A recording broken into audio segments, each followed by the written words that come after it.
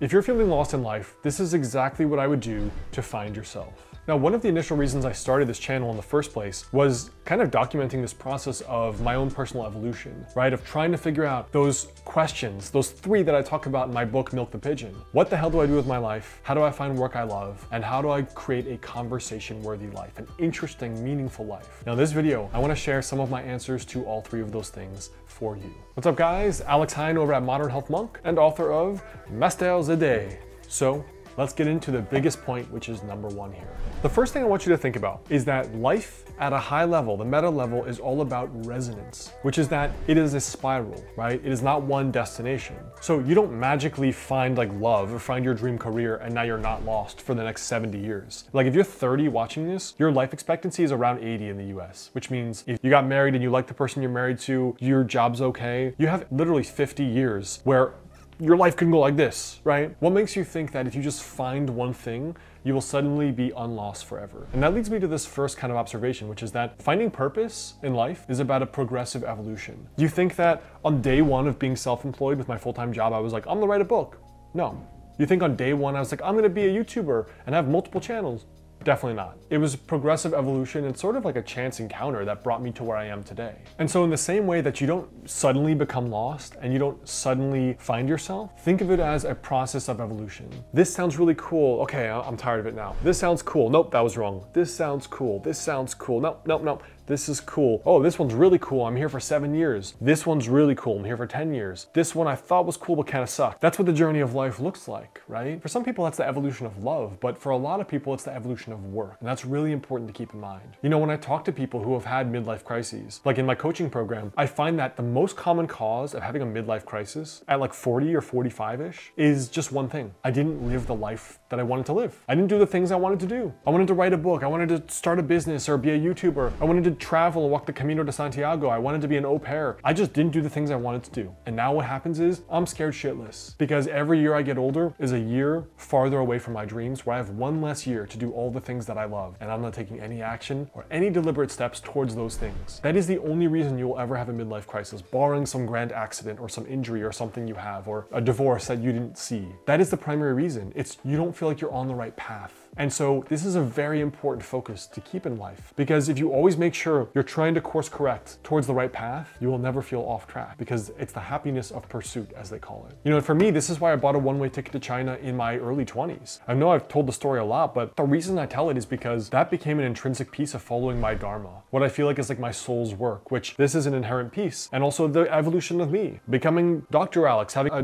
doctorate in traditional Chinese medicine, opening a clinic in LA, writing 2 books, and now I'm working on my 3rd, more on medicine and healing. That evolution is what we'll talk about later in this video, but that one-way ticket to China was the next resonant breadcrumb, as I call it. The universe was like, shoot, like, check this thing out. You're probably gonna like it. It's gonna be 1 part exciting, 1 part terrifying, but you know it's gonna be part of your path and your story if you have the courage to buy that ticket. And so I bought that ticket. And did I find what I was looking for in China? Did I become a monk, a kung fu master ass kicker? Did I become an enlightened holy person and stay there for 10 years as a guru, come back? No, but I went to monasteries. I studied with traditional martial artists in the park in freezing February, getting my ass beat, the one little white boy there. But then I came back and I had an amazing year full of experience, and wow, how much life I lived in that 1 year. And it led me to my next breadcrumb. And it wasn't the day that I landed back in New York City at JFK Airport. It was several years later, and I was really unhappy in those intervening years. But it led to that next breadcrumb. So my first thought is that life is about resonance, which means that you always need to be chasing what is your next resonant step. What excites you? Where do you feel an elevated energy? Where do you feel a gut intuition about it? Where do you feel goosebumps? Where do you feel yourself chatty like I am now? Where do you find yourself drawn? Always be seeking that out because it's always going to be changing and it will always be related to your path if you trust that it is. Now, one of the cool things I've put together to go along with this video is I've pulled out the first chapter of my book, Milk the Pigeon, a field guide for anyone lost in their 20s. You guys can download it right below this video and it is going to go into that exact feeling. If this is where you are, you can read that first chapter in my book and I hope it'll give you some insights. So check it out down below. The second thing I want you to think about is to follow your breadcrumbs breadcrumbs and not goals. So for example, I moved to Los Angeles. Here's a very recent one where I was like, all right, I'm ready for a long-term relationship. I'm ready to date again. And I do all the stupid apps because it was the pandemic for the first time. There's no way to meet people because the whole world shut down, and I live alone and I work alone. So after a year and a half of just being dissatisfied dating and not bumping into anyone, not meeting anyone that I liked, eventually I said, forget it. Let's close all the apps, stop trying to meet people in person, stop trying to date, and let me just pick up some hobbies where I can feel happy in life. Like, let me just focus on my own energy, if you want to use that term. Let me just focus on feeling good, basically. Let me try to have friends and community. So I joined this hobby, bachata, like salsa dancing bachata. It's like hypersexual salsa. And I started going to classes a few times a week. And I found that I fell in love with it. It was social, it was fun, it was a physical connection with people. I found it to be incredibly fulfilling. And eventually what happened was after like 3 or 6 months, I ended up making a lot of friends in that class. And we would hang out and get dinners together, and I felt like I had a community. And I had struggled so hard the last year to try to force that to happen in the way I specified to the universe to make it happen. And then a few months later, I met the girl I dated for a few years. So I met my long-term relationship, my friends, my passion, my community, without even searching for them directly, just by following resonance and my gut hunches. And what I find is that if you follow those breadcrumbs that life gives you, the things that excite you, I deeply believe in a superstitious way they're all connected to your purpose. So you don't have to be like, I'm gonna do these 5 rituals to date. I'm gonna do these 6 things to be a YouTuber. I'm gonna do these 4 things to have a friend group. You can, but a lot of the time, you just find this hobby, like for me, bachata, and you get friends, you get a relationship, you get a community, you have things to do in the evening. It solved all of your problems in one thing. And if you follow this principle of the breadcrumbs, what is it saying about your next step, right? You don't need to see and plan the next 5 steps ahead, just the next one, because one breadcrumb will lead you to the next breadcrumb.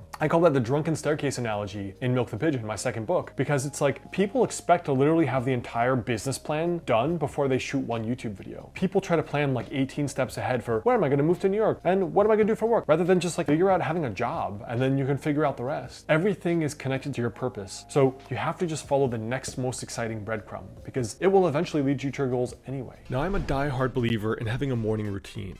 And a piece of that involves reading a self-growth book for about 10 or 20 minutes to have your mind focused on growth and what you can work on. You know, for example, a book I'm reading, Drive by Daniel Pink, I'm listening to it on audiobook, and then I'm basically going back through all the little key points by using a service called Shortform, which really basically in one page shows what the key points are. You know, I can look at the one-page summary to get really clear on what the essential ideas are that I can implement, and sometimes that's honestly more useful than reading an entire book, because over the course of a month you forget what you've actually read. Now, by joining through my link, shortform.com/modernhealthmonk, they'll actually give you 5 days of unlimited access and an additional 20% discounted annual subscription. And that subscription basically gives you access to thousands of book guides for the price of 1 book a month. So you guys can check it out, the link right there and the first link in the bio. The third and final thing is just focus on the process of evolution. Tell me what you see here when I describe my evolution in terms of my career. Starts off by having a website called Milk the Pigeon about what to do with your life. Evolves to Modern Health Monk, a website more focused on, I was a personal trainer at the time, kind of like holistic wellness. That got boring after a while writing articles, so I started doing YouTube videos. I found that I loved doing YouTube and it was way easier than writing. YouTube morphed to an online program. An online program morphed to, man, I wish I had something to give my clients that would really help them. Master the Day. Master the Day morphed to another book, Milk the Pigeon. Man, I wish I had something to my clients who are trying to figure out what to do with their life. That morphed to another course, a coaching program, doing a PhD, a doctorate in traditional Chinese medicine because I wanted to help people on a deeper level, to open a private medical practice, to opening a second YouTube channel, to now working on my third book, a traditionally published book that we're going for the New York Times bestseller list. But what do you see in that progression? It was a progressive evolution. Never at year 1 would I have ever thought that any of those other things I would have done. I didn't think 5 steps ahead. I just thought,